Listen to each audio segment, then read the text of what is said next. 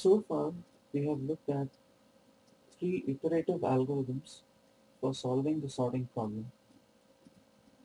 We have seen insertion sort, we have seen selection sort, and we've also seen bubble sort. All these three algorithms are iterative algorithms. An iterative algorithm is one that runs as a sequence of iterations. So the execution of the algorithm can be visualized as a sequence of iterations. And each iteration takes us closer and closer to the final goal, which is the required output. So we start from the initial array, the input array that is given to us, and each iteration transforms the array bit by bit so that there is overall progress towards ultimately reaching the final goal, which is the sorted output. So for example, focusing specifically on insertion sort, before the algorithm begins, we know that we can trivially treat the very first element of insertion sort, of the array, sorry, as being sorted, and that's A of 1. Then when the first iteration of insertion sort runs, it takes the second element and inserts it into the right place in the sorted portion, which is just one element long, thereby extending the sorted portion by one element. And so after one iteration, the first two elements of the array are in sorted order. Then when we run another iteration of insertion sort, the first three elements are in sorted order. Likewise, after approximately I iterations, the first I elements of the array are in sorted order. So I've shown the sorted portion of the array in blue here, and the unsorted portion is in red. So the unsorted portion goes on decreasing in length by 1 after every iteration until finally the entire array is sorted. The length of the sorted portion goes on increasing by 1 after every iteration. So there is some measure of progress here. The algorithm is making progress after every iteration, starting from the initial array and progressively inserting successive elements into the sorted portion, extending the sorted portion by one element until finally all the elements are inserted into the sorted portion, making the entire array sorted.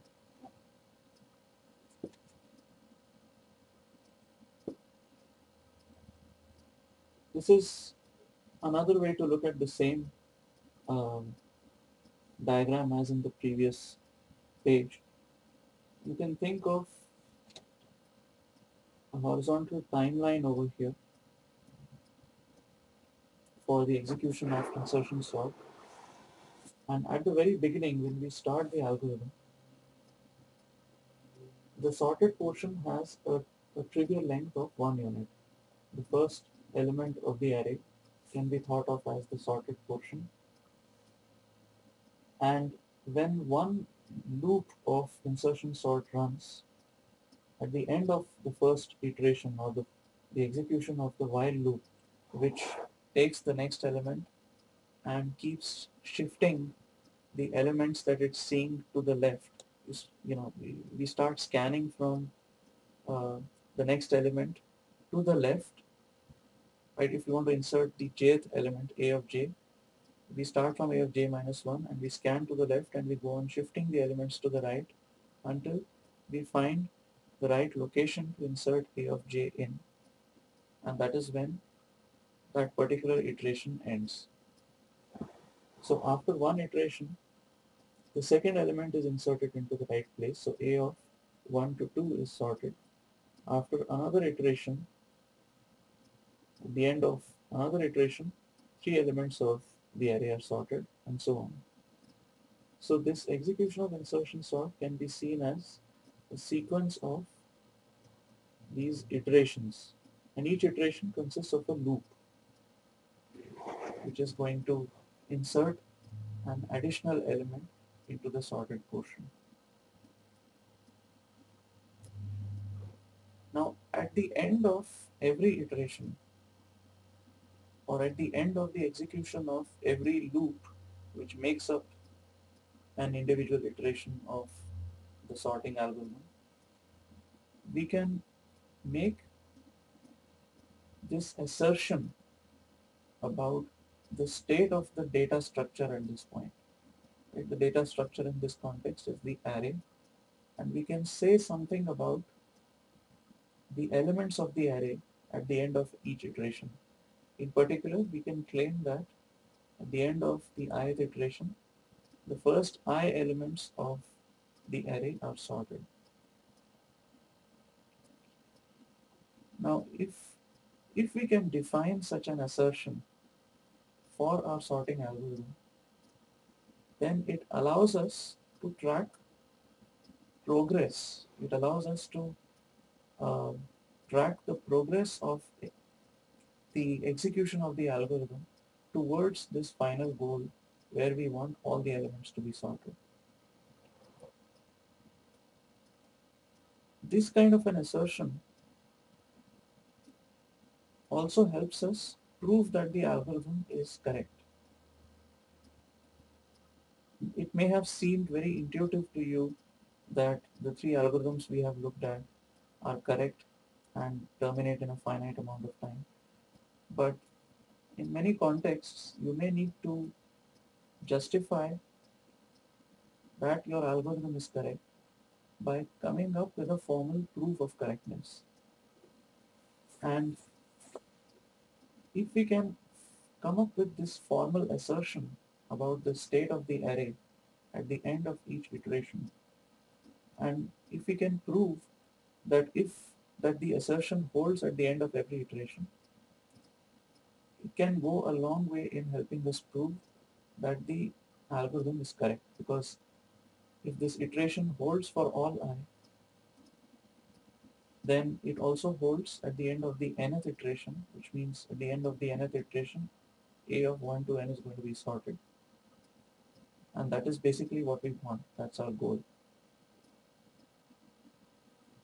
So we want to prove that for all I, a of 1 to I is sorted at the end of iteration I. Okay, I may be off by one here because, before we begin any iteration, we are treating that the first element a of 1 is in a sorted portion of its own, and it's already sorted. But you can come up with a precise index. I'm just giving you a rough idea here of what exactly this assertion needs to be like.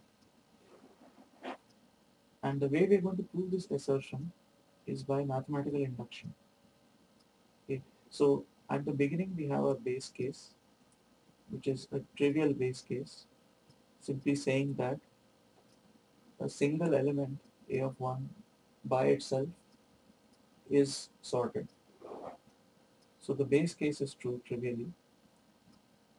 And in the induction step, we need to prove that assuming that a of 1 to I is sorted at the beginning of an iteration,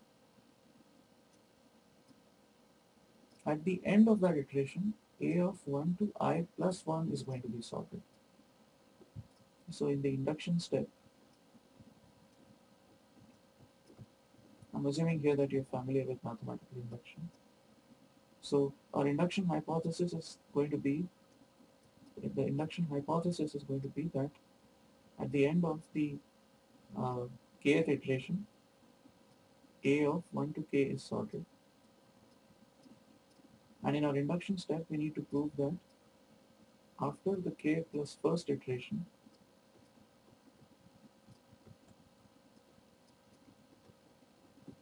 a of 1 to k plus 1 is going to be sorted. And if we can prove that, then we have proved by induction that for all I, A of 1 to I is going to be sorted at the end of iteration I. And that's going to help us conclude that at the end of the nth iteration, the entire array is going to be sorted. So proving this induction step is relatively simple if you are familiar with the algorithm itself. I won't go into that here because we have discussed the algorithm in a great amount of detail in previous videos.